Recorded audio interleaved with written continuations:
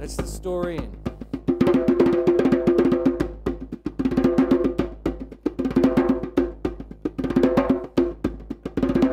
Hey la Sheila, Sheila, Sheila, Sheila. Gumanana dina gana tila, gula mola show, yila mara gonna gula Sheila. Hey, hey, hey, hey, hey, hey, ha! Ha! Ha! Ha!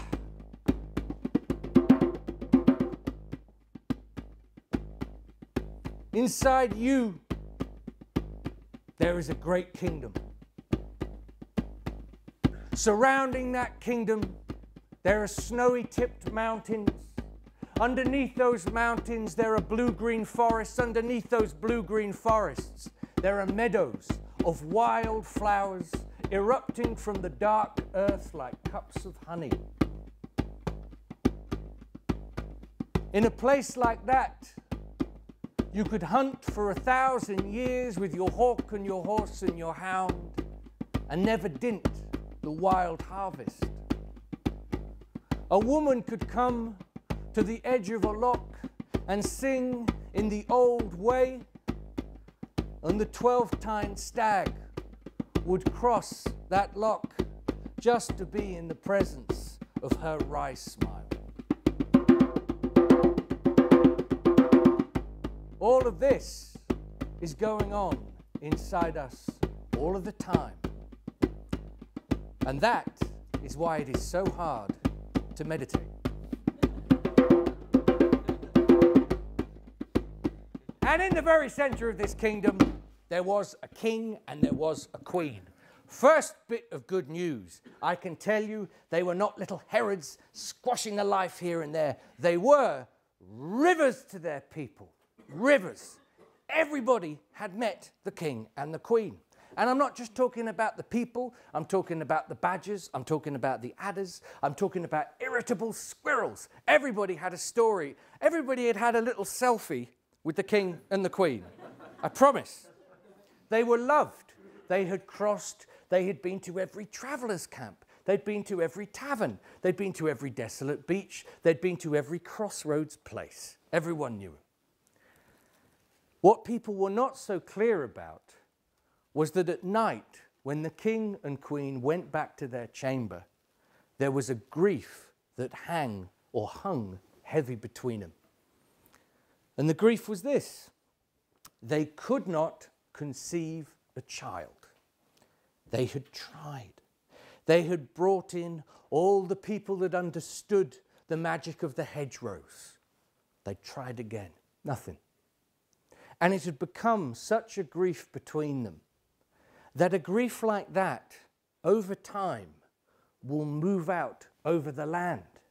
The land was starting to ail. They say the barley was starting to dip in the field. The great silvery streams of Dartmoor were nothing but little muddy tracks. The salmon would lie with her eggs rancid in her belly in the dirt. It was getting serious. Now, after a time, because this was a complete secret, you can be sure everybody knew about it. You know what secrets are like. And so a well-meaning relative went to the king and the queen and said, look, we know there's a downstairs mix-up with the queen. We know there's something that's not quite right. But how could it... Look, you have so many nieces and nephews. Why don't you bring one of them into the castle, so at the very least you have that wonderful sound of a little kiddie running up and down the corridor causing trouble. One of the great sounds. And they said, indeed, indeed, indeed. Bring one. Now the thing that they coveted more than anything else was the notion of a baby daughter. Having one myself, I can understand why. So this little girl was brought to the castle. She had one of those access all area, you know, those little passes you get at rock festivals. She had one. There was nowhere was off bounds for this little kid. She could go down to where they were cooking the food. She could go even further down to the wine cellars. She could go out into the garden. She could even go to the sounding halls where the poets compose from the scarred valleys of language. So she's quite eloquent. But this is what the little girl loved more than anything else. She liked to wander through the garden. Now, the gardens are very trimmed, they're very elegant, they're very just so. But at the edge of the garden is the beginning of an enormous old growth forest. Now, she'd been given a golden ball as a gift from the king and the queen. You were given a golden ball when you were born. And she would take this ball down and she'd just play with it on the edge between the garden and the wild. Her favourite time of day to play was what we down here call the Dempsey time, dusk time. If you were French, you might call it the time between dog and wolf. So she's down there playing with her ball. A mist has settled. Owls screech from wet black branches. And something astonishing happens. Stepping out from behind one of these old great oaks is another little girl. This one is a whole other picture. She's not a little princess in waiting. She is like a kind of squashed flamenco dancer. Ba-bang! Diddling-ding-ding, diddling-ding-ding-ding-ding. Diddling! There she is. Her little chin is jutting up. Her hair is a crow's nest pirouetting down her back. And she has feet, and she speaks a little bit like Coyote. I like the ball. I like the ball. How much for the ball? She's a bit mafia, actually, a bit Godfather. How much for the ball? Now, this is a genius moment, a great image for our souls, because the girl in the trimmed garden took a deep breath and she threw the golden ball to the wild girl. Girl catches it, examines it, thinks about its financial value, but throws it back. And for half an hour, more or less, it seemed so great their happiness that they could move the ball back and forth. It was like the sighing of the tides. It was like a needle going in and out between this world and that world. It's called quilting yourself to the other world. That is what is happening at that moment. Now, back at the castle, king and queen are sitting on the thrones. They're thinking about how badly everything is going, when suddenly the young girl runs in. She says, I got news, it's going to blow your mind. And I said, well, what? I said, I've just been down at the very edge of the garden where the great wood is, where I'm not really meant to go, because I love the tang of danger. And I was there playing with my golden ball, and this wild girl came out. Now, she has a grandmother, a strange-looking woman. But apparently, she understands something called fertility magic. She understands the movement of the moon. In fact, she doesn't even call it the moon. She calls it the yellow breast of the moon. That's much better, much better. She says she can sort out whatever's going on. You can have a bun in the oven, job done. I said, well, how many people know about our little situation? And she said, oh no, but do you want to see her? And she said, well, of course, bring her in, bring her in. So, as dusk is settling, in comes the old woman with the young girl, the little squashed flamenco dancer. Now, this old woman, I've got to tell you, her language is very strange. Some say her voice was like rooster blood dragged from the heart of the moon. What the hell does that sound like? Others say her voice was like words gathered from underneath a stone. Now, the old magician did the first thing that all old magicians absolutely have to do. You have to deny that you are an old magician. Job description number 1. So she comes in and she says, I don't know. This is my little granddaughter. She's just a bambino. She's just a storyteller. I can't help you with these things. This is way beyond me. I'm just a simple old lady from the forest. I'm turning. I am leaving. I am going. I am quite dramatically. I am leaving. I am leaving. The little girl is saying, brandy! Offer her some brandy, you idiots! And the queen says, husband, have you got any brandy? And he says, well, I have the special bottle that was given to me by Leonard Cohen. My Leonard Cohen brandy bottle. She says, now's the time! Wait, come back, please. Would you like some of Leonard Cohen's brandy? And she said, suddenly producing her yard of ale. And she said, just a little bit at the bottom. More than that. A little bit more. What are you? Do you not understand generosity? More of it. Drinks the brandy. Oh, settles. You know what it's like going. But then, I am leaving. I am leaving. I am going. I'm leaving. Wait! Cigars! Cigars! And he says, wife, this is your department. Cigars. What are your cigars? She says, I only have the cigars that Joni Mitchell gave me. I don't want to give them away.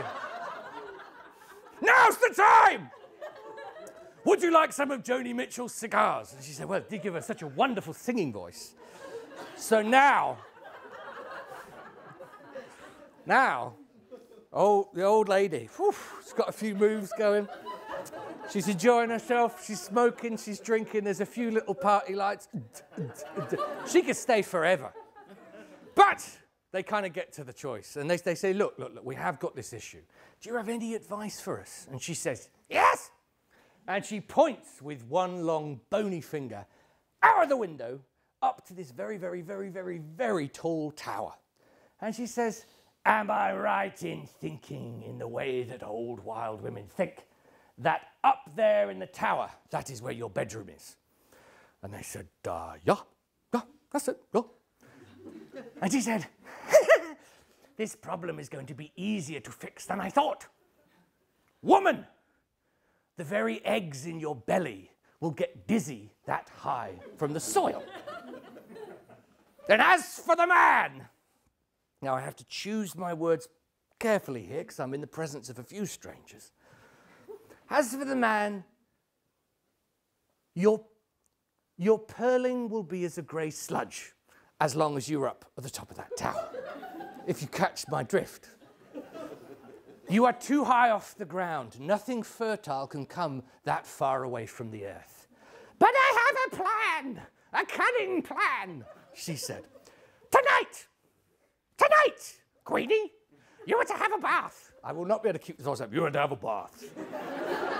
And in that bath, it's to be the kind of bath you only have once or twice a year. You are to open a bottle of wine. You are to put herbs in the bath, and because we've mentioned her once already, you shall play some Joni Mitchell while you're in the bath.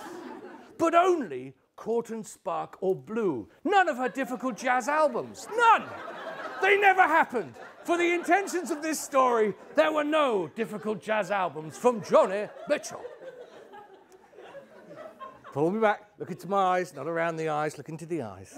Look into the eye, and you're under. So, this is what's going to happen. Have the bath, get your servants to carry the water down the steps, through the ballrooms, out into the garden, to the furthest stable where the floor is nothing but dark soil, and pour the water into it. Let it soak in, your dirty bath water. Then, bring down the great golden bread, plonk it over the top, and call your husband. Make sure he is flossed. Make sure he is in his most spectacular royal pajamas and set him to work. All night long, relentlessly, till dawn breaks. Then, as you lie in the radiant contentment of each other's deep mysteries, pull the bed aside and you shall find there are two flowers. One is red and one is white. Now, says the old woman, very, very important. You are to eat the white flower. That flower, it's organic. It was procured from the gardens here at Schumacher.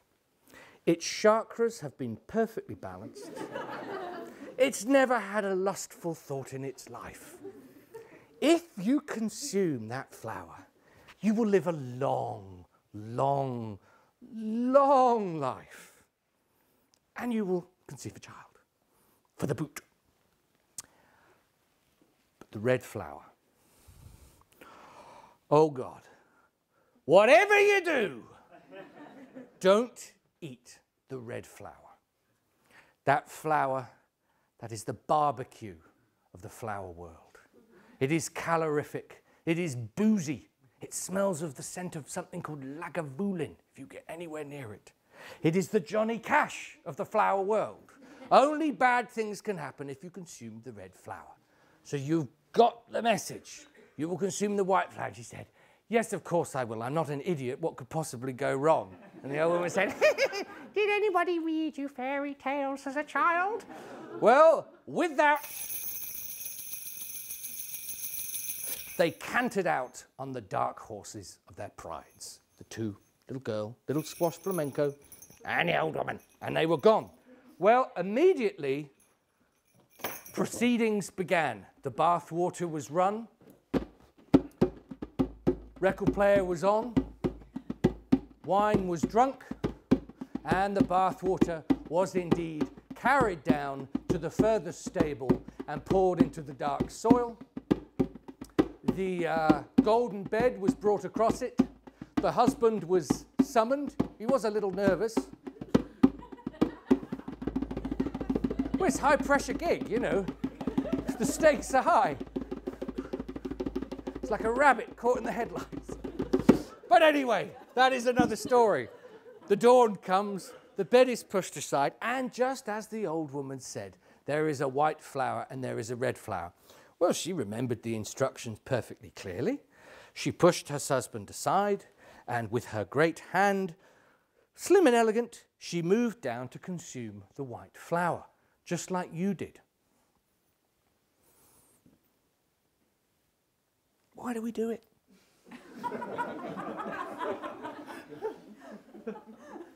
Why do we do it?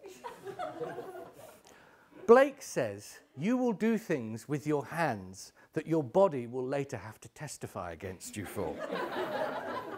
And she reached down with her hand to eat the white flower. She was going to be very delicate. It was going to be a wonderful moment. She was going to lift it up to the moist cave of her mouth and consume it. And suddenly she's on all fours and she's eating the red flower. And she's going, I'm so alive, I'm so alive. Oh my God, I've never felt so alive. Shit. Oh, shit. Shit, shit.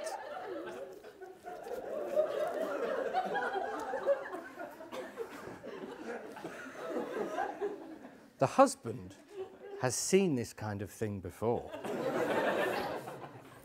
And so when she points to him, she says, you shall tell no one of what has transpired in the hut today. And all husbands and suitors listen to this. He never did. But he did have a suggestion. He said, well, my love, you know, look, the white flower's still there. Just eat the white flower. We'll forget about the red. It was a night of madness. Eat the white flower. We'll go on a cleanse, a juice cleanse. We'll get it out. We'll do raw food for a couple of weeks. Maybe a vision quest. Who knows? We'll forget all about the white flower, the red flower. Well, she consumed it, and of course, in a second, in the way that women know, she knew something was changing, and she was indeed pregnant.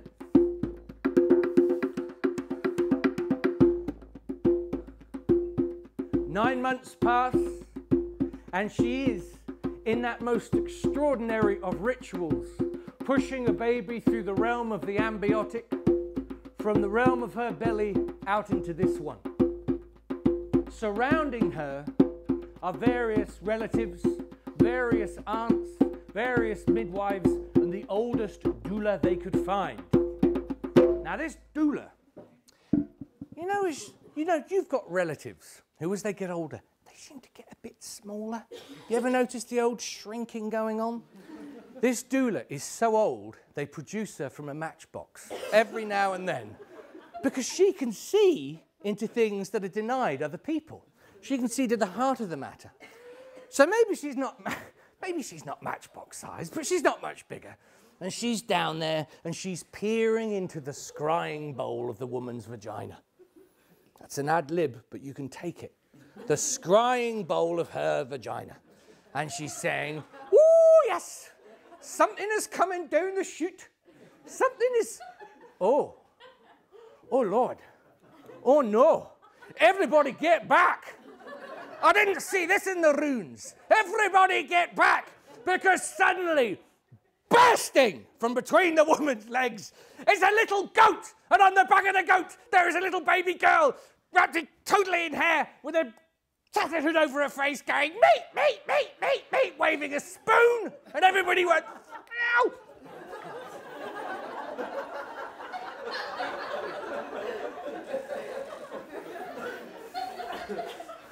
And holding her spoon in the air, Tatterhood, because that is her name, said, "Be cool." Just be cool. And they were cool. To all of the four directions, they were definitely cool. Because she said, "It's the twins. Twins are coming. The one you want to see, she's coming down at the chute. Forget about me. Just bring me some barbecue." And so they went off to get her some jerk chicken. They went off to get her some hay. They got a little bottle of something special and a strange little being called Tatterhood, which I will remind you is a little baby girl covered in hair on the back of a goat, waving a spoon saying, "Meat, meat, meat." That energy, that shameless, because if you're in the business of Tatterhood, she is unutterably without shame. She's in the corner, waving the spoon. Seconds later, out pops the baby everybody was hoping for. She is sweet, she's got the hands, she's got the fingers, she can sing, she can dance, she can tap. She just comes out and she's just great. She's a gorgeous little girl, the fair sister. Now, this is the moment in the story where you realize we're in the presence of something very, very ancient. This is when the story drops into an almost Paleolithic world. The two girls were never separated.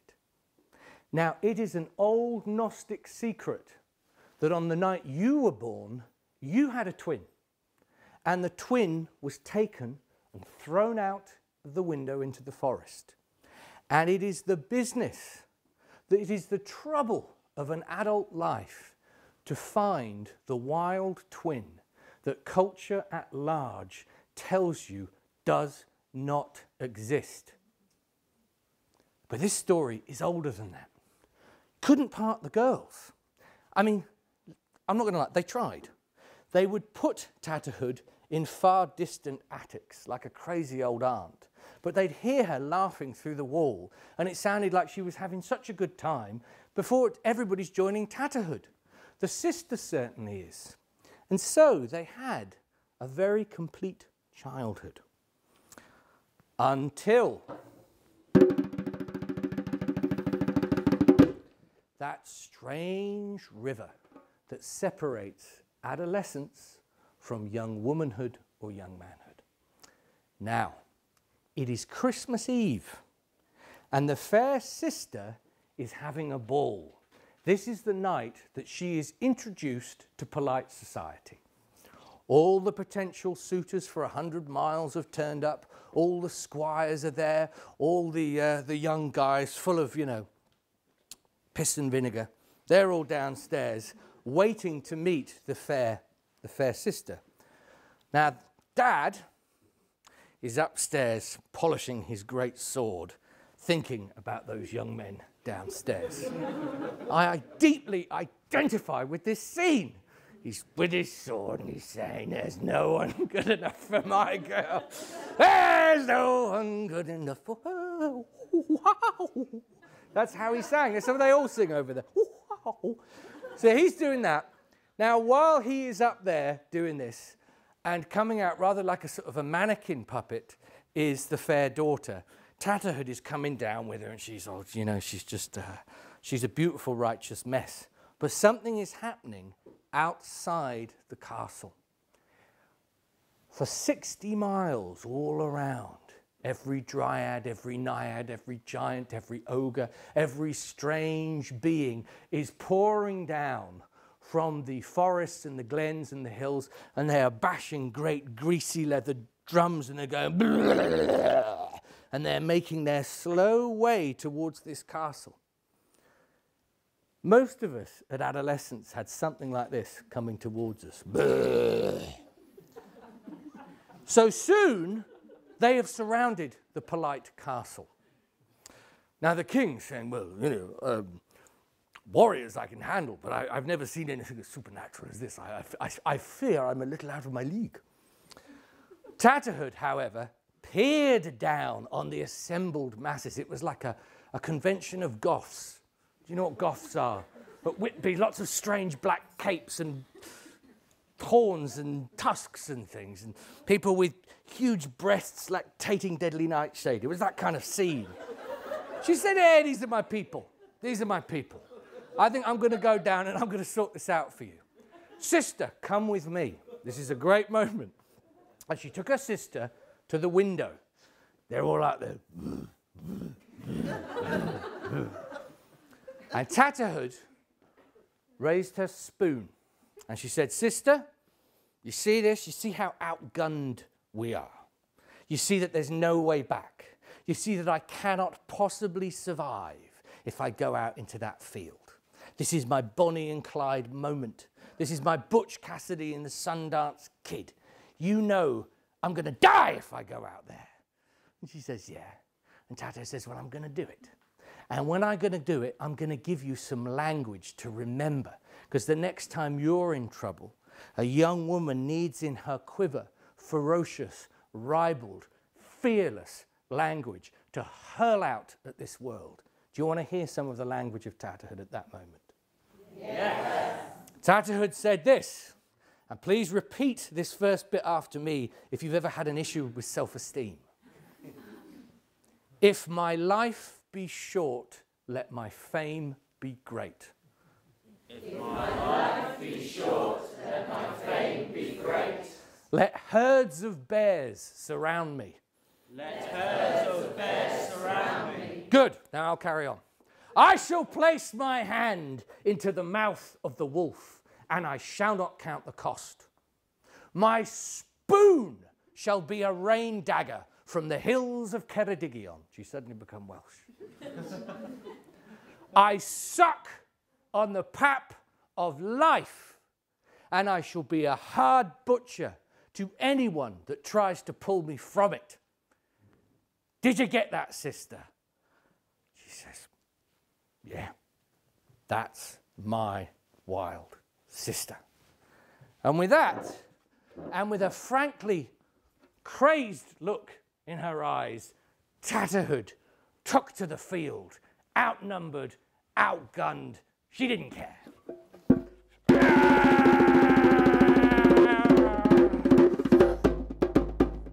She flailed here with her spoon. She flailed there with her spoon. Up and down it went like a combine harvester. And before too long, people were saying, I didn't know it was going to turn out like this. And they were turning and they were fleeing the field with her behind them. Well, watching from the castle, as you would, bearing in mind this is the most exciting thing to happen for about 10,000 years, peering out of the walls is her sister. And it just happens that the last witch to leave the field with one bony hand reached out, pulled the head off the young sister, put a calf on it and ran off with the head of the fair sister. That was a very swift move, so I'm going to slow it down and explain it again. As the last witch left the field, she turned. The fair sister's head was sticking out of the window. She grabbed the head. She pulled it off. It happened that there was a calf walking past. She pulled off the head of the calf. She put it on the head of the sister. what is the sound of a young confused calf, please? Very good. Tell this is a rural audience. I tried this in London. Nothing. Nothing. Nothing. So, there you go. So the king and the queen, who one moment were expecting to introduce their daughter to polite society, the fair daughter now has the head of an animal. And they're going, oh, crikey, well, you know, Tatterhood, is there any way you can get us out of this mess? Tatterhood said this: she is safer with the head of a calf than what you were about to do to her. She's safer with the head of a calf than what you were about to do. But it does happen that I do know where the woman has gone that's stolen the head of your daughter. There is a crazy old hut 2 lakes away where all these women gather and they do nutty things together. They do nutty things. You know, women do nutty things together. It's marvellous. They do strange rituals that we can only guess at. They play card games. They tell dirty jokes that only they understand. And behind them is a nail hanging out of the wall. And they have taken the young girl's head and they have stuck it on the nail, and she is having to inhale all their cigar smoke. They throw brandy at her 3 times a day, and they tell all the 10,000 secrets a woman needs before she enters a hut with a man. We should be so lucky to be on that nail. That is what you call an initiatory image. So, well, it's very good, says the king. I shall provide professional witch catchers and mercenaries and my men, and we shall go and get them. No, said Tatterhood. This is an issue for me and my calf daughter. Just lend us a boat, we shall cross the locks, and we will get her head back. So, that is what transpired. They go over the first lock. They go over the second lock. And up ahead is the hut. Now, do you remember the image I gave you half an hour ago about the car at the park? It's even worse. It's crazier. It's that, but with mad fiddle playing over the top. Vanessa May's in there somewhere on drugs. So, she says, look, be cool. I will go in and get your head back. You know what it's like when you have to go into a party and get someone's coat when they've been sick outside? It's a bit like that. I'll go in and get your coats. You just stay in the car. You've done enough. You've done enough. So she goes in and she flails with her spoon this way and that way. And indeed, she drags back off that rusty nail the startled head of her sister, with three silver hairs in it, as I recall, that weren't there before. And as they got back to the boat, it just happens that there was a calf walking by with no head. And so she pulled the calf head off the sister, put it on the head of the calf, put her head back on her head, and they were done. I'm not going to lie. The fair sister was a little bit discombobulated. Just a tad. And those 3 strands of silver, I mean, she has seen some funky ass stuff in the hut. I mean, we can't talk about what she saw in the hut. It's the hut of the many secrets. But we have reached what you could call a crossroads moment in the story. Now, Tatterhood said this is the way it could go. We could get back on the boat and I will take you all the way back safely to the life you had before. Or we could take the boat, you with the strands of silver in your hair, me with my tattered hood, and we could wander the world looking for stories to claim us. Now, I don't often drop academic language into a room, but I want to at this moment, so lean forward, please. If Mircea Eliade was here now, if Marie-Louise von France was here now, she would tell you in her severe tone of voice that this is what is called a Thelma and Louise moment. Ba-boom. And of course, I am pleased to relate, they said, we're not going home, we're not going to go home, we're going to become little Hell's Angels on a boat, let's go, let's go, let's go. And so, they set off. Were I to tell you everything that happened to the two women on the boat, we would be here till Christmas Eve. So I won't. What I will tell you is just a few of the legends that hang off their shoulders. People claim and claim truly they spent 3 years on the top of Yggdrasil, the world tree herself, nesting with a great condor. Some claim that as their boat travelled, gathering stories here and there, stories they could not know landed on the deck, tundra snow and jaguar teeth. And over time, the two girls learnt a strange antlered language. And that became how they carried stories. And they are always heading north, and they are always heading north, and they are always heading north, until they came to the final kingdom. They are famous now. When you get to the port where the two girls are, it is Beatlemania. You remember those, people have got like they've all got little Tatterhoods now. It's Tatterhood's coming, Tatterhood's coming. They all run out and they just go here and there. Now, this kingdom in the far north, there was a king, and he was in that difficult position of there being no queen. He was a widow. He just had a young son.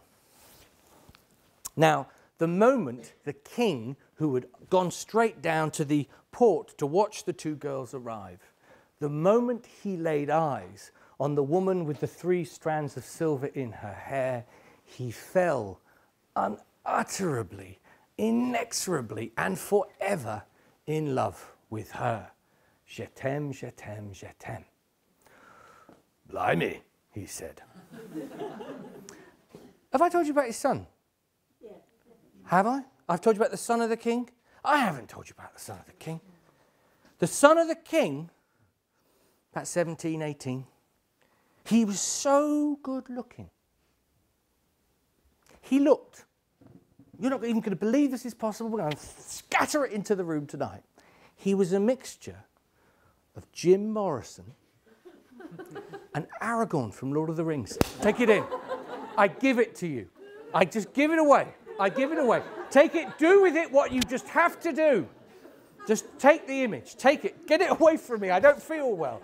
He was so beautiful, even I'm confused. Even I'm feeling all tingly and most peculiar. And get this, he doesn't say much, which is brilliant because that means he must be complicated. So he looks like a mixture of Aragorn and Jim Morrison. He's not saying much. You're filling in your imagination everything you think he's thinking. He's really thinking about, 1 banana, 2 banana, but you're like, he's working on his novel. One day, high hopes. So we've got the son. Everywhere he goes, there's music from the Doors playing. So he's got leather trousers, and they work with him. Don't work for many of us, but they work for him. So look, they settle him. They settle him. Class, please. They settle him. And the king is building up every day. He's walking around in circles because he's thinking, sooner or later, I'm going to have to tell the woman with the 3 strands of silver in her hair that I am like woefully thunderstruck, lightning struck in love with her. Oh God, how am I going to do this? So he goes to Tatterhood to negotiate. And he says, look, I knew love when I was young, and I loved my wife, and I've mourned her, and everyone in this kingdom has seen the tears pour like hard rain down onto the ground. And I never thought that my heart could be anything but a lump of coal again. But I love your sister. I love her. I love her. She is a hot moon gazing on water. She is singing an old tune I've waited my whole life to hear. And surely curly heaven lives between those hips. Tatterhood said, what? It was all going so well until that last little phrase. What do you mean, curly heaven lives between those hips? And anyway, where we come from, older sisters marry first. Ooh, I see. So you're older. She says, yeah, by at least 30 seconds. And I've got a lot of love to give. He said, okay, let's think about this. There's got to be a shepherd boy. There must be somebody that works with pigs or something, some rustic that you could have a tryst with. And she said, how very dare you? I'm talking the full thing. I'm talking marriage, the marital bed, to be married in public. And he said, okay. Well, is there someone you have your eye on? And she said, yes, as a matter of fact, there is. He looks a little like Jim Morrison. But he's also like somebody called Aragorn from Lord of the Rings who hasn't happened yet, but I can see into the future, so I know. I like him because he has a young man's face, but an old man's courtesy. A young man's face and an old man's courtesy. I want to marry your son. If he marries me, you can marry my sister. So go and see what he thinks. So, father and son, they take the long walk. Son, have I really ever asked anything of you before? like real stuff. No more. Devon, why has he become Devon? No more, Dad. No, don't fight. No, you have not. No, we're at 2. I don't know. No. You've been lovely. Lovely. You're a good man. You're a good man. I like you. I admire you, Father. I admire you. He says, good. Because today all the crows land at once on your little roof. And he tells his son the whole situation. Now, his son gave a response that you could find naive, charming, or deeply moving. Take your pick. But his son, who, as we know, rarely spoke, he said, Father, I was there with my arm round your shoulders as you wept to the core of your being over my mother's grave. We all know how much you loved her. And to see this flowering in your heart, to see that just for a moment, all the grief that is in it has moved away on the 9 oceans and all the joy come in, I will marry her. Father, I would go to the gates of hell for you. Bring it on. It was a strange experience for the father.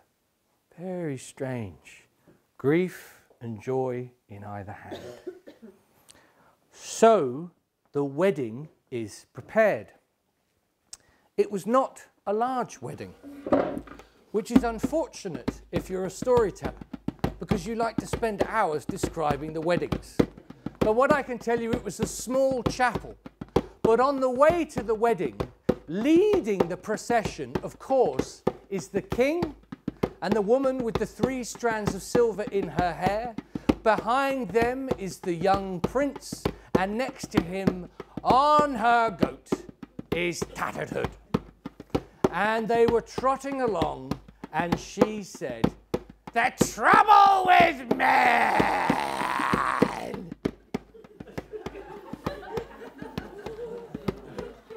She said, we're not even married yet.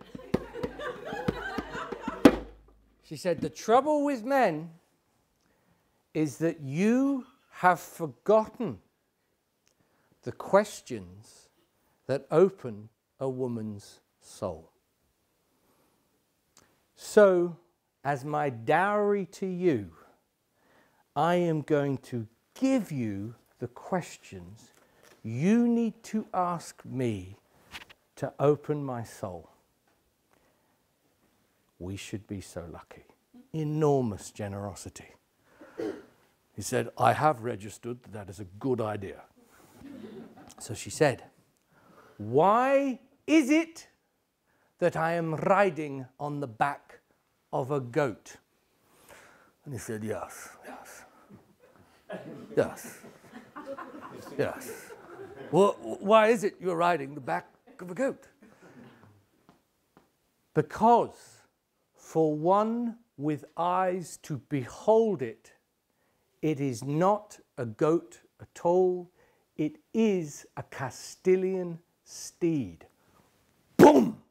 Suddenly, underneath her was a majestic horse, broad shoulders, long tail, steam from its nostrils, eyes 1,000 years old, black saddle, black bridle. Wow. Wow. Okay. "Ready for the next question, my love?" And he said, "Yes, I am. Yes.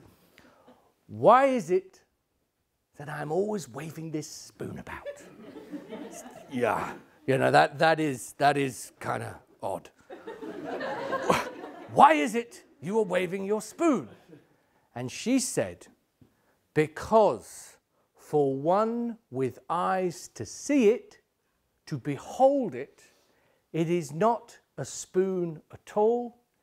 It is a wand." And suddenly there was no spoon, but a long stem of rowan with a tip of antler bone on the end. I like the way this is turning out.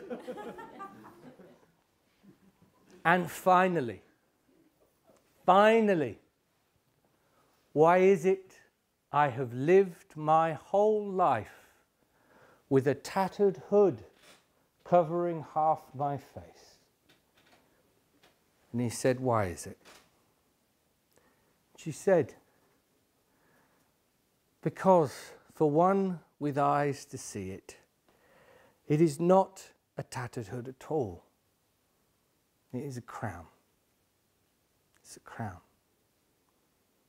And at that moment, there was no hood anymore, but a crown of wildflowers and a torrent of hair down her back.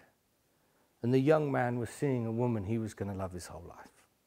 It's just that simple sometimes, if we can just behold it. So, they caught up with the rest of the wedding party. Now, do you remember the little matchbox doula? You remember her, don't you? Of course you do. Well, I'm pleased to report she had another function as well as one of the first female priests in the area. So she was waiting in her little matchbox to bring the two lovers together. And even more wonderfully, they had a little priest in the area who was also very old, and he was brought forward in a matchbox too. And the two matchboxes were opened, and the two little people looked out at each other and went, "Ooh, ooh, maybe it's going to be a marriage for 3 couples." But all I can tell you is that day of days, in the kingdom to the far north, the king did indeed marry the woman with the 3 strands of silver in her hair. The young man did indeed marry Tattered Hood. But that night, on the dance floor of the wedding, as Tatterhood led the procession, under those lights, I cannot swear that when the mood took her, you didn't, just for a second, see a goat. I can't absolutely promise you that sometimes, when sufficiently irritated, the spoon would shoot out through the half light and whack you round the head. Watching this whole strange procession was an owl. And that owl flew to the 4 quarters and told the story everywhere it could be of the 2 sisters carrying stories and their strange antlered language.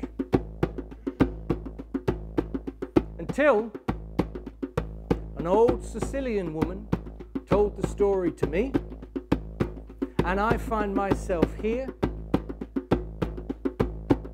I have no idea what the night is. Is it Wednesday? On a Wednesday night, telling the story to you.